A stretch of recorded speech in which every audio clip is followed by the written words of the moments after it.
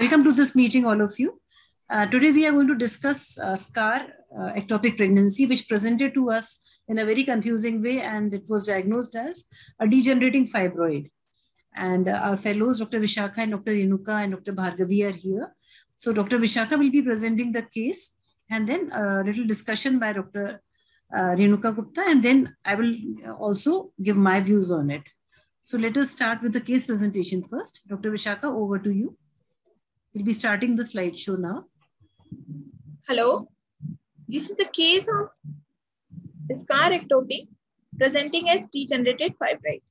A 30-year-old lady prior to live to abortion 1 presented with complaints of irregular heavy bleeding with clot since 5 months after taking pills for medical termination of pregnancy. Her menstrual cycles were regular, 20-day cycle with average flow with no dysmenorrhea. On her obstetric history, her vaginal delivery 10 years back and 1 cesarean section 5 years back for low-lying placenta in her native place. Her family history was not significant. She was on L-thyroxine supplementation for medical for hypothyroidism. Drug history was not significant. Next slide, ma'am. She took pills for termination of pregnancy in October 2021. For 6 weeks amenorrhea with positive urine pregnancy test. There is no documentation of pregnancy and ultrasound. After taking pills, she bled for 20 days with clots in October. After this, she again had bleeding for 10 days from 14th of November to 24th of November in 2021. Again, she had bleeding in December, January and February for 10 days from 10th to 28th of every month. With initial 4 days heavy bleeding with clots followed by spotting. So she thought these are regular menses with prolonged bleeding. Next slide, ma'am. These are the ultrasound images of patient, but the images are so much blurred. So directly you come on the ultrasound findings. Next slide. She underwent ultrasound on 28 Jan 2022 and diagnosis of incomplete abortion with RPOC measuring 4.9 to 5.6 to 5.5 centimeter was made.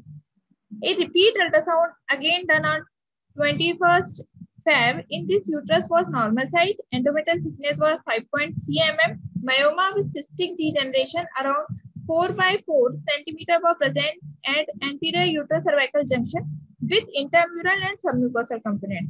Same ultrasound finding was on her another ultrasound which has done on her native place around 2 days later. Next slide, ma'am. Her general physical and systemic examination were normal. On per-abdominal examination, scar of previous cesarean section was seen. On per-speculum examination, cervical lips and vagina walls were healthy. On per-vaginal examination, uterus was bulky, retroverted, mobile with field bilateral adnexon. Next time. So now come to the plan of management. The patient was consulted and plan for diagnostic hysteroscopy and laparoscopic myomectomy was done. Her preoperative blood tests were normal. Written and informed consent for procedure diagnostic hysteroscopy and laparoscopy was taken. Discussion for myomectomy by preferred route as per the intraoperative finding was made. Next slide, ma'am. So, in her post-operative period, everything was uneventful and the patient was discharged after 24 hours. So, patient stopped bleeding and was fine on follow-up visits. Post-operative serum beta HCG was also negative.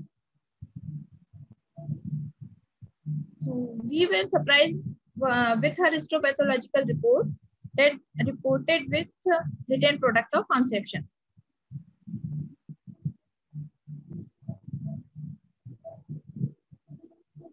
This is the hysteroscopy. Yeah, start. This is a hysteroscopy picture. For hysteroscopy, we use vaginoscopy approach. We negotiate the cervical canal and gradually we entered in the uterine cavity. This image quality is not too good. This is the laparoscopic picture. Both the fallopian tube and ovaries were normal. Only there is a simple cyst present on right ovary. You can see here, there is a simple cyst on right ovary, and there is a soft mass around 4 by 4 centimeter present at uterocervical junction. You can see here. Then we injected diluted vasopressin in 1:20 dilution in subcapsular area because we are thinking it is fibroid. Vasopressin helps in making the plane and also prevent blood loss. So diluted vasopressin we are injecting. You can see blanching is there. It means vasopressin is in a proper plane. Spill out vasopressin immediately sucked out. You can see here uterus is hanging down. It is proper retroverted uterus.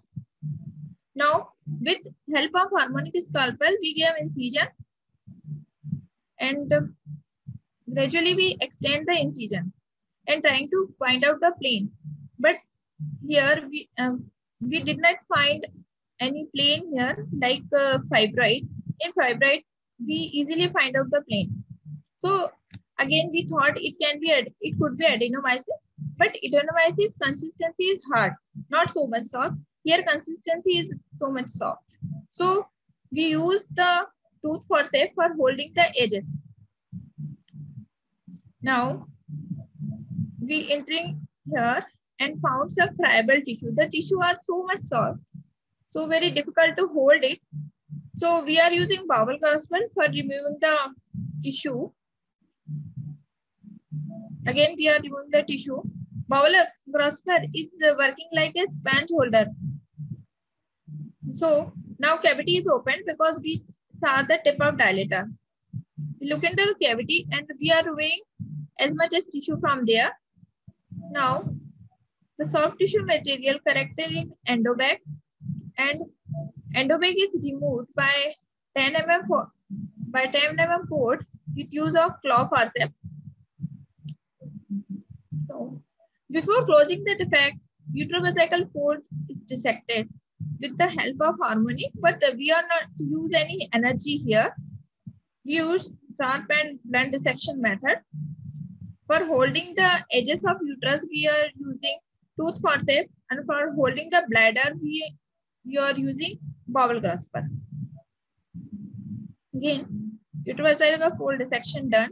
After this, defect is closed by 2 layers for proper strengthening of defect. In first layer, we use V-lock 10 suture, and in second layer we use 1 number vicryl. So proper peritonization done. It prevents again adhesion formation. After this we use vicryl suture for round ligament plication of both sides. So this is the final picture. In this uterus is mid position, and there is no bleeding from a scar site. Stitch line, no is in there. Proper hemostasis is achieved.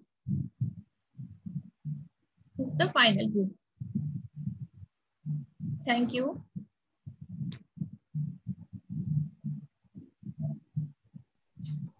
Thank you, Dr. Vishaka, and it was a nice presentation. And we apologize for the video quality because the actual video which we shoot in the OT is quite long, and we edited, so this was edited maybe twice, so to make it smaller. That is why the quality has slightly gone down. And now we switch over. I welcome Dr. Renuka Gupta to please elaborate and tell us something more about the scar ectopic. Sorry for the delay, my screen is sharing. Dr. Vishaka has been with us for last 4 to 5 months now, and Dr. Renuka joined us just for a month. And now you're ready with your slides? Yeah, sure. So good evening all. Today's topic is scar ectopic pregnancy, which is presenting as a degenerated fibroid. As Dr. Vishaka has told you about our case, and we have seen the video also. So I'm going to tell you about the scar ectopic pregnancy. Scar ectopic is a rarest form of ectopic pregnancy. There is an abnormal implantation of embryo within the myometrium and fibrous tissue in a previous scar site. of the uterus. Previous scar can be because of cesarean section, which is most common, can be because of hysterectomy, DNC, abnormal placentation, any surgery on the uterus like myomectomy, metroplasty, hysteroscopy, and manual removal of placenta. Next. The early and accurate diagnosis is very important for timely management, which can prevent the pregnancy complication like hemorrhage, uterine rupture, and it can preserve fertility with the help of timely management. The incidence of cesarean scar ectopic is 0.15% in women with previous cesarean section and 6.1% of all ectopic. There is no link to the number of cesareans. Multiple cesarean section may not increase the risk in this condition. Data from the study shows the incidence is 52% following the prior 1 cesarean section, 36% prior 2 cesarean section, and 12% after 3 or more prior cesarean section. If you see the pathophysiology of the scar ectopic, usually scar implantation occur due to the defect in the scar in a form of microtubular tracts which develops due to the poor healing because of previous trauma. Previous trauma can be caused by any of the reason which I have mentioned earlier. And a scar ectopic gestational sac is completely surrounded by the myometrium and fibrotic tissue on the scar, and it is separated from the endometrial cavity. If you see the type of scar pregnancy, there are two types of scar pregnancies. Type 1 is caused by the implantation into the previous scar with progression towards the cervico-isthmic region in prior scar space in cervico-isthmic space in the or the uterine cavity. In our case, it is type 1 type of scar pregnancies. In type 2, it is caused by the deep implantation into the scar defect with infiltration of growth towards the uterine myometrium and to the uterine serosal surface. It can even invade towards the bladder also and can be presented with massive hemorrhage in first trimester, which is very dangerous. If you see the presentation, usually these patients doesn't have any specific sign and symptoms, so easily misdiagnosed. Most common symptom is painless vaginal bleeding, which usually accounts for the usually patient present with like a features of abortion at the age of at the gestational age of 7.5 plus minus 2.5 weeks. This condition as misdiagnosed as a incomplete abortion, so it can be a life-threatening condition. In the help, if we are doing curettage, uterine rupture can occur. Even patient can go into the DIC and death can be occurred. So undiagnosed cesarean scars sometimes can be presented with heavy bleeding and hemoperitoneum, even shock after termination of early pregnancy, usually in type 2 of cesarean scar pregnancy. For the diagnosis, ultrasound is very best modality with a sensitivity of 84.6%. Transvaginal ultrasonography is most important diagnostic tool. In a patient with suspicion of history of previous scar pregnancy, serum beta HCG level is less than the normal, and we are suspecting a ectopic pregnancy with empty uterine cavity. In ultrasound, there are few differential diagnoses like anterior cervical ectopic pregnancy, inevitable abortion, rarely degenerated fibroid in anterior myometrium. If you see the TVS, there are certain diagnostic signs which are usually present in cesarean scar pregnancy, in which is there is empty uterine cavity and cervical canal. The gestational sac is located at the anterior wall of isthmic portion, which is embedded within the myometrium and the fibrous tissue and separated from the endometrial cavity at the location of previous scar. There is thin or absent myometrium between the bladder and the sac and negative sliding sign. That is, gestational sac position doesn't change with the pressure applied by the transvaginal probe. High velocity, low impedance vascular flow is usually surrounded by the gestational sac. Aim of the management is to prevent the massive hemorrhage and conserve the uterus for the further fertility and maintain the health and quality of the life of the woman. So treatment approach depends on the gestational age, hemodynamic stability, availability of endoscopic expertise, further fertility desire, and feasibility of serial follow-up by serology and imaging. The conservative management includes systemic methotrexate and local embryocides. Combination of both are also used. In non-invasive therapy, methotrexate is commonly used when the gestational is not more than 8 weeks or there is no fetal cardiac activity. In both of these conditions, serum beta SHU level is usually less than 5,000 milli-international unit per ml. And this therapy with a methotrexate is usually have a success rate of 71 to 80%. In surgical management is usually offered to the patient who is hemodynamically unstable or failed to the medical therapies. It includes hysteroscopy, laparoscopy, laparotomy, or uterine artery embolization.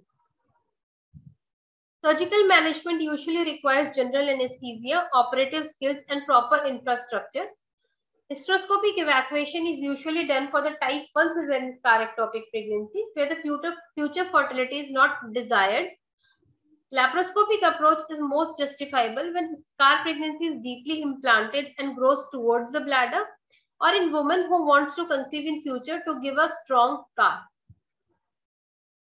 Principle of laparoscopic surgery in scar ectopic pregnancy is scar pregnancy is excised and removed in endobag. Bleeding is minimized by the local injection of vasopressin. Hemostasis is achieved by the bipolar diathermy, and uterine defect is closed by endoscopic suturing. So there is always pitfalls in ultrasound diagnosis of the cesarean scar pregnancies. As in our case, we have a patient with a cesarean scar ectopic pregnancy, but it was diagnosed as degenerated fibroid, and we are looking towards the degenerated fibroid. We have planned the patient for the degenerated fibroid surgery, but eventually it came out to be product of conception and cesarean scar pregnancy. So few words about the degenerated fibroids. When the leiomyoma increases in size, the vascular supply to it becomes inadequate and leads to the different type of degenerations. Degeneration results in a variable and heterogeneous appearance with minimal and irregular enhancements. Next. There are various types of degeneration in which the hyaline degeneration is the commonest, which accounts for the 60% of all degeneration. Other degenerations are cystic degeneration, red degeneration, myxoid, and calcified degeneration. Cystic degeneration is usually present in 4% of the cases, in which it shows a hypoechoic and heterogeneous uterine mass with cystic areas. MRIs usually shows in cystic areas with portion of G2 signal intensities. Red degeneration most commonly seen in pregnancies, and which there are primarily occur due to the secondary venous thrombosis within the periphery of the tumor or rupture of the intratumoral arteries. Next. So in conclusion, not all cases of cesarean scar pregnancy present with typical ultrasound finding. There is always a patient may have varied presentation. So high degree of suspicion is required for the early diagnosis and timely management of these kind of patients. Thank you. Thank you so much, Dr. Renuka. And I think we are quite clear now about various aspects of ectopic pregnancy. You can stop. I have to stop sharing. Yeah. So this meeting has been very informative, but I also wanted to share a few more facts related to this particular video and show you one more video. I want to unmute you. Yes, ma'am, it's visible. All right. Your screen is visible. All right. So I'll just minimize this. So various facts about misdiagnosis of cesarean scar pregnancy, not necessarily as degenerated fibroid, but as if you see, look at this literature, if you just search on the net, you will find a lot of such papers where the scar pregnancy has been misdiagnosed. So let us see, when was it first reported? This was in 1978, when pregnancy in the uterine scar speculus as a cause of post-abortal hemorrhage was reported for the first time. And then if you look at journals, you find diagnosis of a degenerative cystic uterine fibroid mimicking an ovarian cyst. So on one hand, you have scar ectopic, which is misdiagnosed. And on the other hand, degenerative fibroids also do not have any specific features. So they can also be diagnosed often as different things, like an ovarian cyst in a pregnant patient, or as an endometrioma on sonography. So when we go back to scar ectopic, diagnosis is ultrasound is one of the methods. A woman who has missed her periods and has an empty sac. So then we always search for the ectopic. Here in this case, you will find it always on the anterior uterine wall and at the level of the isthmus. Criteria, as Dr. Renuka has nicely elaborated: empty uterine sac with clearly visualized endometrium, empty cervical canal, not to confuse it with cervical pregnancy, gestational sac implanted in lower anterior uterine segment. So Make sure it is lower anterior, mark these words, at the presumed site of cesarean scar, and thin or absent myometrium between G-sac and the bladder. Cutoff is 5 millimeters. So this can also be a cervical ectopic pregnancy. We can say that. What differentiates this is that this will have a gestational sac implanted in cervix. In cervical pregnancy, the sac will be in cervix, and the sac is located in the canal itself, cervical canal, rather than embedded in the anterior lower uterine segment. And of course, the myometrium will be of normal thickness. It will not be a thinned out myometrium. And if it is an abortion, an inevitable abortion where the pieces are, the products of conception are coming down, here also you will find either the os is open, she is bleeding, and the myometrial thickness will be normal, and fetus can be seen within the cervical canal. Ultrasound features of degenerated fibroids are, they may have a complex appearance with areas of cystic changes. The Doppler may show circumferential vascularity. However, fibroids which have become necrotic or have undergone torsion will show absence of flow. So there are no clear-cut guidelines. These are some of the images like calcifications in a fibroid. This is a submucous fibroid which has undergone degeneration. On MRI, now MRI again is not very distinguishing in any particular features. The key point is fibroids with hyaline or calcific degeneration are difficult to distinguish from non-degenerated fibroids. So even these fibroids can cause a problem in an MRI for diagnosis. However, in classification, you may find signal voids. So insights in the management. What are the other things I wanted to discuss as a part of this? One was that misdiagnosis. Second is, what are the other options of diagnosing a cesarean scar pregnancy? One is laparoscopic management, and Dr. Renuka has told which cases to choose hysteroscopy and where to choose laparoscopy. Now there are newer techniques. One is doing a hysterotomy by transvaginal approach. See, we all are evolving day by day and trying to do things by less invasive methods. So here, if we can do something transvaginally, how we do vaginal hysterectomy, non-descent, NDVH, we open the UV fold and we push the bladder up. Similarly, if you can push the bladder up and reach the lower uterine segment, then you will be able to excise that area and give a good scar. Hysteroscopic management. If it is type 1 projecting mostly into the cavity, then a hysteroscopic management may be possible. But in this case, one caution is there. Either you should have determined how much is the myometrial thickness above that, or keep an ultrasound probe to make sure that you don't perforate. Risk of hemorrhage is always there, always a fear in the minds of gynecologists. So uterine artery embolization has been used. This laparoscopic uterine artery ligation has been used, vasopressin, and of course tranexamic acid. You can choose whatever option is there. I'll just show you a video elaborating this. And one more thing I wanted to point out, like in this case, if you observe, the uterus was very much fallen down. It was a very retroflex uterus. So here in the end, we have done the plication of round ligament. The role of round ligament as uterine support is very controversial. We always in anatomy, we are told it is not a good uterine support. But if it is totally fallen, it is a very non-invasive technique. You can take a few plication bites through the round ligament, and various topics have been done in patients suffering from chronic pelvic pain. The result of plicating the uterus round ligament is to bring the uterus slightly in the mid position.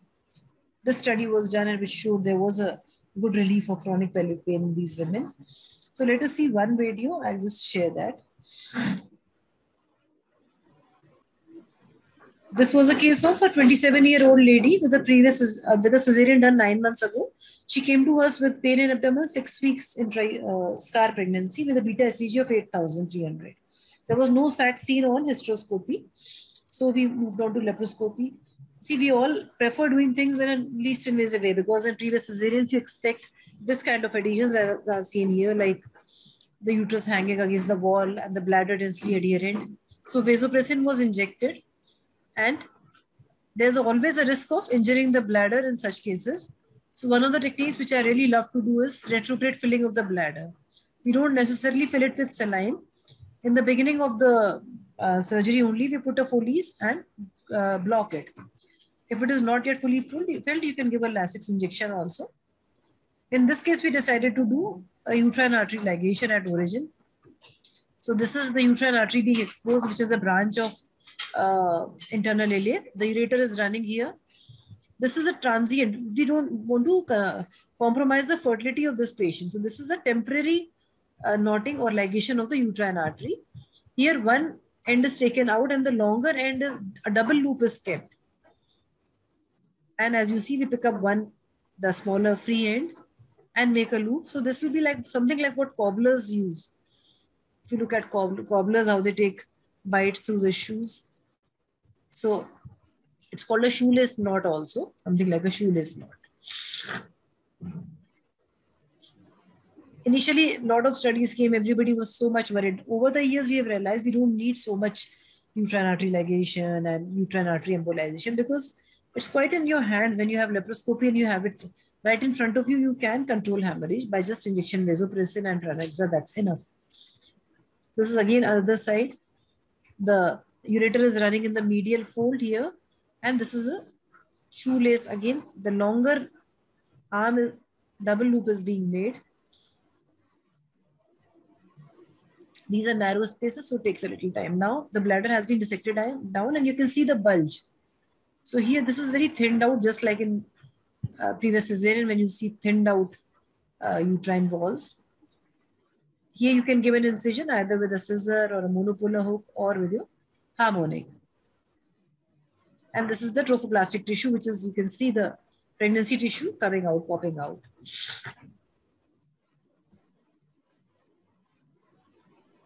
So this tissue was all removed and kept aside, and we did suction and made sure it is completely removed. So this is the beauty that better than DNC also, because you can see that the cavity both from inside and outside, and you can see the dilator there. Now an ovum forceps has been taken, and we placed the tissue into the open jaws of ovum forceps and it was removed. It was just pulled out through the vagina. It is important here to freshen up the margins because again, just simply tying these will not help. So freshen up the margins, whatever you have, create good flap so that the bladder has really been pushed down, because you need some tissue to take bites also to make a strong scar line. So here you can use barbed suture or a vicryl. Continuous suturing, single layer usually is enough because there's not enough tissue that you require double layer. And at the end of this, hemostasis and reperitonization. This is covering the defect with it. And this is the uterine-like sutures which have been removed, and you can wait for some time, you'll start seeing the pulsations. You just pull the end and it comes out. So these are some of the facts which I wanted to show you all. And I think this meeting is going to help you. These are small meetings. You all can show your videos. I think I had put everybody's videos off. So Dr. Bhargavi, Dr. Renuka and Vishakha. So we'll have more and more such meetings. They're easy to organize, and we'll keep putting them on YouTube because everybody can watch at their own convenience. And it is a good learning for the fellows also, because whenever we present something, we benefit the maximum. So I feel it will be good learning for them and also for you. So I hope we've done a justice, and your time was worth the knowledge we have tried to give you. Anything else? Dr. Vishakha, Renuka, Bhargavi. Bhargavi has just joined us a few days ago, not even a week. So anything you would like to comment before we end the meeting?